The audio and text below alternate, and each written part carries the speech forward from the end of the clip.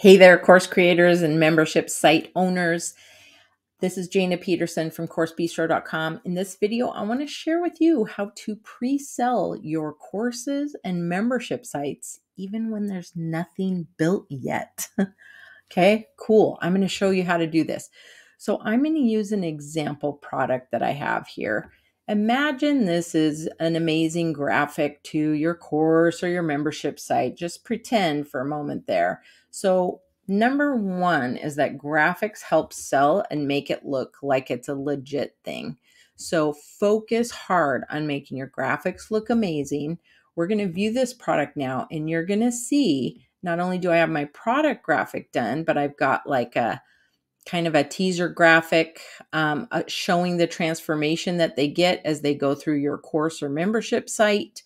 And then you see these graphics here. This shows, once they're in the thing, these are called module graphics, but you see here how some of them are locked.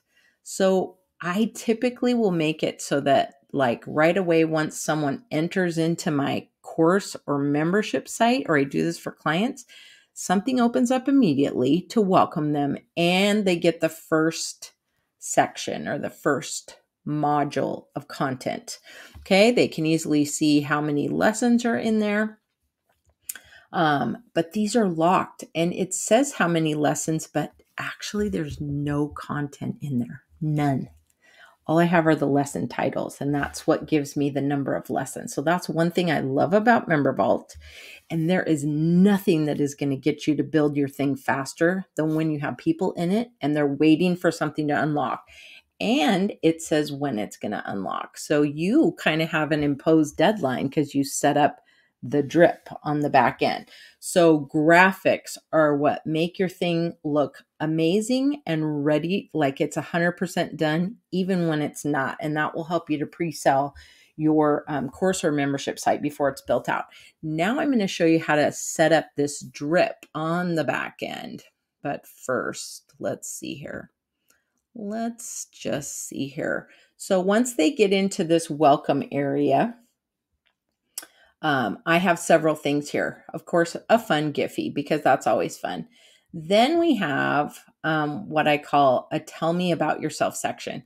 So maybe you have some potential members or some founding members who want to join your thing, and you want them to kind of co-create this thing with you.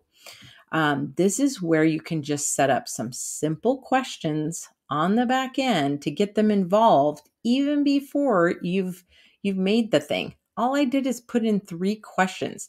This kind of keeps them busy right away and gives you excellent, it's like a marketing group. It's like a test group, if you will, where they're telling you how, what are they doing? What type of business do they want to run? Say this is a membership for starting an online business. What's their greatest obstacle to running or launching their business? And how are you hoping that this membership site will help you? So that kind of helps you see what are their expectations and how can I manage those expectations, but speak directly with content to helping overcome those problems, frustrations, obstacles, those swirling questions in their head, like, will this really work for me? And then you're going to make all your content speak to that issue. So this is really how some founding members can help speak into and help you actually co-create your content. It could be with a founding member launch that you have them do maybe a monthly or a weekly video call with you where you can interact and ask questions. I would keep that real limited, maybe no more than 10 founding members, but that's kind of a fun way to do this. Okay, now on the back side, I'm going to show you a couple things. I'm going to show you how to drip your content. Once you have your content, your product set up, this is my membership site. Just imagine that's my membership site. These are my modules. I've got my welcome, and then maybe I have different steps in the process. I'm going to set a drip date on each of these. So I'm backdating these first 2 because I want those to open immediately. I could set it back to my birthday in real time. That's definitely a back date, right? Or you can just set it to today's date and it will open automatically. It doesn't matter.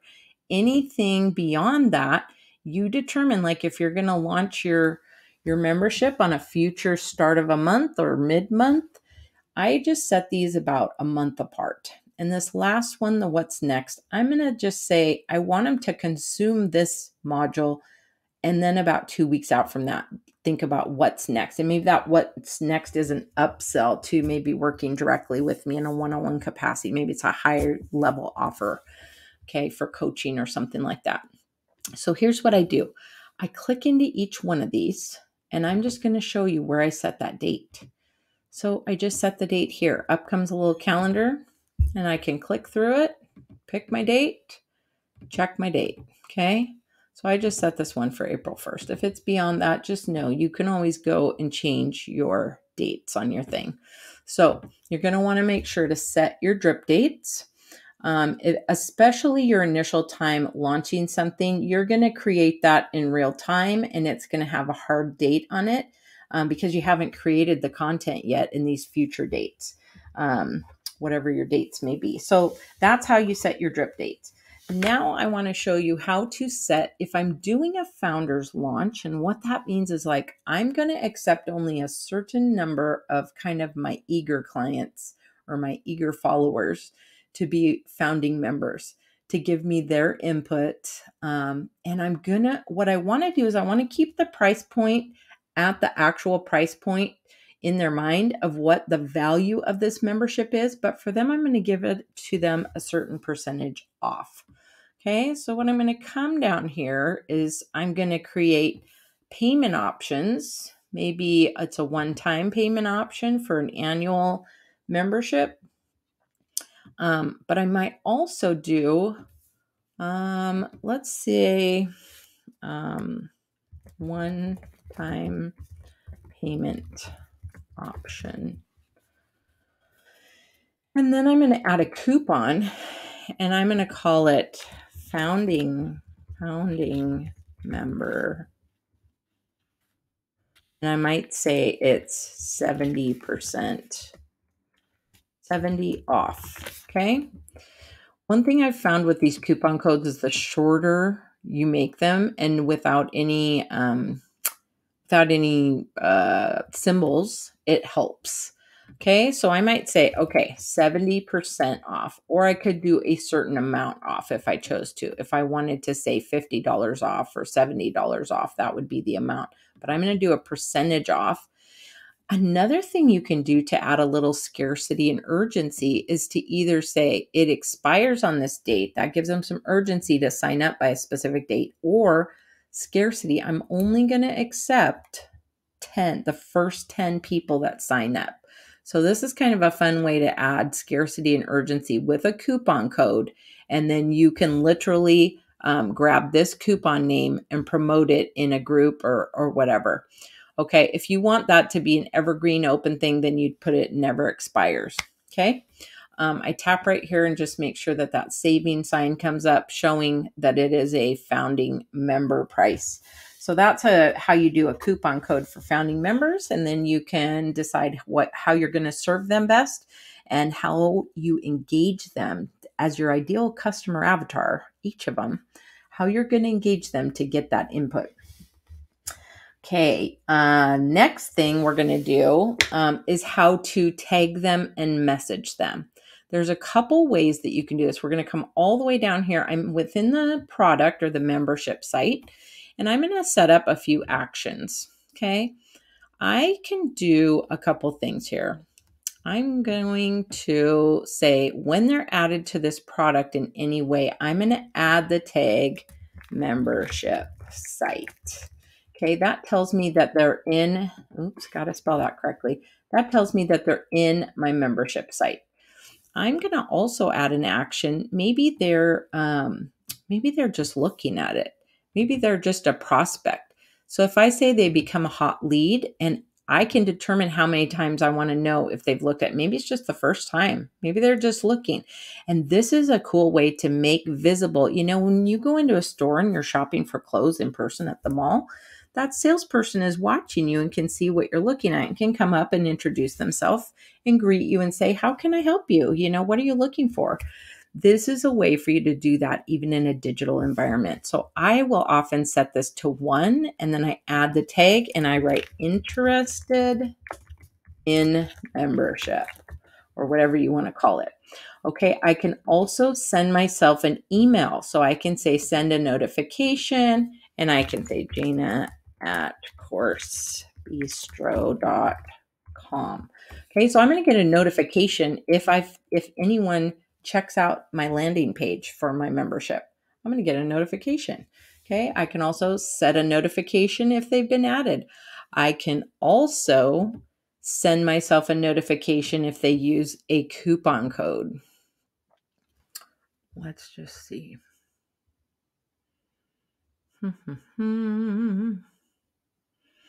Oh, I can say added to product using, let's see, a payment option. Any payment option or certain actions. Let's see. I thought there was a way that I could do this based on a coupon code. Maybe not. Maybe not. All right. Well, I fooled you. Fooled me. Okay. Nonetheless, I will know who has joined my product based upon these things. So I can basically send myself a notification, and I'll just copy this over once they've joined. Okay.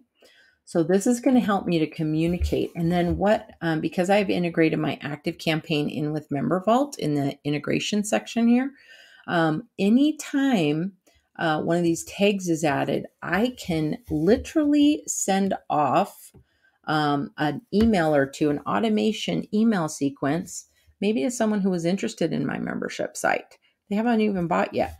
And definitely once they've joined, I want to have an email series, an automated email series that goes out once a month, reminding them, oh, the next thing is dropped, or hey, remember your challenge for this month is X, Y, or Z, to get them engaged in the process to reach that transformation that they most want to see. So there are several ways here that you can engage your prospects and pre-sell your course or membership site before it's even launched. And then as those drop, you know your deadline, you get your thing done. And that is going to be such a motivator.